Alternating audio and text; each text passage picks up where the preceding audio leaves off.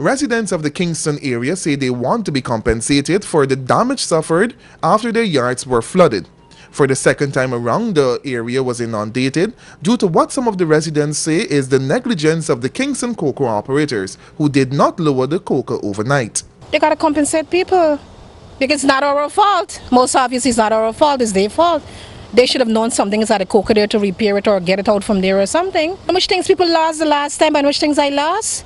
The last time I had to go wash back carpets. We lost 4 computers. This is sad, man. How do you, in all, how much thousands? It's couple hundred thousand, because a computer loan is about 100 and something thousand. It's 4 computers and all we lost. Right now my wash is not even working at the back, it's not working. The fridge, we repaired it and it stopped working again. We ain't got no compensation. We went to the local government, we went to the mayor and city council, we other places my wife went, other places because I didn't have the time to go, I got to go and work.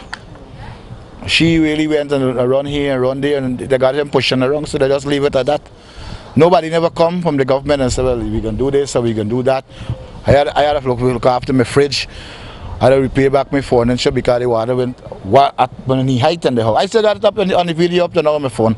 Minister for Local Government Norman Whitaker visited the area, and he wants an investigation into why the Koker was not properly operated. We were told that the guys will have some timetable that says when the water would be falling, when it will be washing, and that half an hour before they will start to activate the doors to check to ensure that it is working and everything is in order.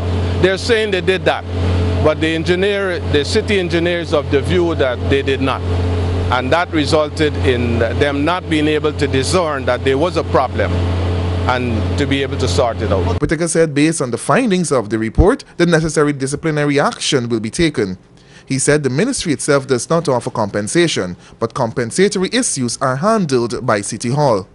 Members of the City Engineers Department and the Town Clerk were also part of the team that visited the affected area. Leroy Adolphus, Capital